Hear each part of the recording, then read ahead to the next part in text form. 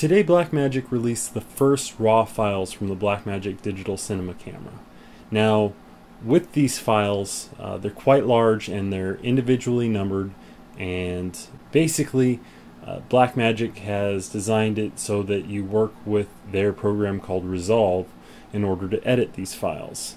Now, because the files are so huge, even with the fastest computer or the computer with the most storage, I mean, we're talking tens of terabytes, a camera that will record so much data, you're going to have a hard time finding a solution for storing the files. That's why a few months ago I made a small scripted GUI that basically runs Cineform's DPX to Cineform, which is a DOS-based file program. And so now that the DNG files have been released, you can test this utility with the Blackmagic files. What are the benefits of using Cineform compared to just sticking with DNG? Number one, it's much easier to edit and store the footage. It's about a tenth of the size. Number two, the biggest reason to convert to Cineform is you can keep a RAW file.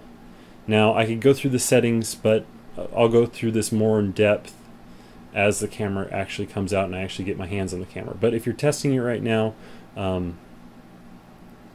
make sure that you change the file folder. Make sure that you just have a file folder that doesn't have a space in it. I'll fix that problem later, but right now the program will crash out if you save it to a file folder that has a space and then continuation. It's a DOS thing, and I'll fix it at some point in the future if Cineform doesn't come out with their own utility to do the same thing.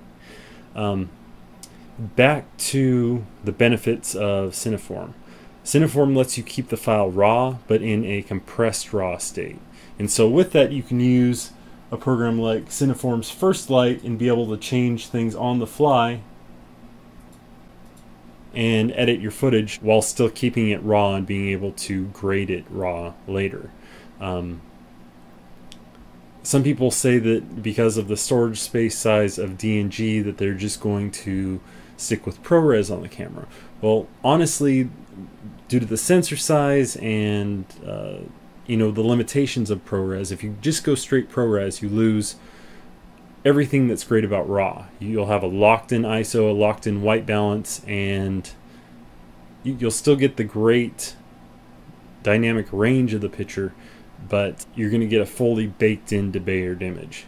With going with Cineform, you can record RAW, you can transfer that RAW to your hard drives, converting to Cineform just as fast as it would take to copy those files over to your computer. Cineform's encoder is fantastic. It's multi-core enabled, very quick and easy to edit. It's been around for years, and I highly recommend it. So I'm going to place links again, if you haven't downloaded it or haven't tested it, into the information below, and then you can get started playing with some of the raw files of this camera.